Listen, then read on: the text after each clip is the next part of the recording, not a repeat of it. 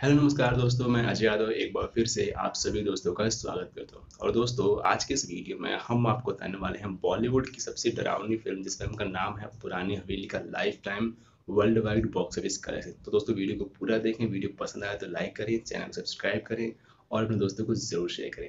दोस्तों, film release हुई थी बॉक्स ऑफिस पे 7 फरवरी 1989 को। फिल्म को प्रोड्यूस किया था श्याम और तुलसी ने। दोस्तों, फिल्म की स्टोरी लिखी थी जे आहूजा ने। फिल्म का स्क्रीन पे लिखा था अर्जुन राम सिन्हा। आइए बात करते हैं फिल्म के बारे में। तो दोस्तों, फिल्म को IMDb पर रेटिंग मिली है 10 में से 5.4 की। आइए बात करते हैं फिल्म के बॉक्स ऑफिस कलेक्शन के बारे में। तो अगर आप भी जानते हैं किसी फिल्म का बॉक्स ऑफिस कलेक्शन, तो कमेंट करके जरूर बताएं। हम आपको बताएंगे आपकी फिल्म का बॉक्स ऑफिस कलेक्शन आपकी डिमांड पे। दोस्तों, पुरानी हवेली ने इंडियन बॉक्स ऑफिस पे कमाई की थी 2.50 करोड़ की। और फिल्म का world wide box office collection था 3.2 करोड़ रुपए।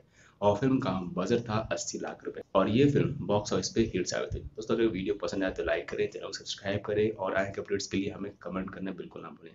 Thanks for watching.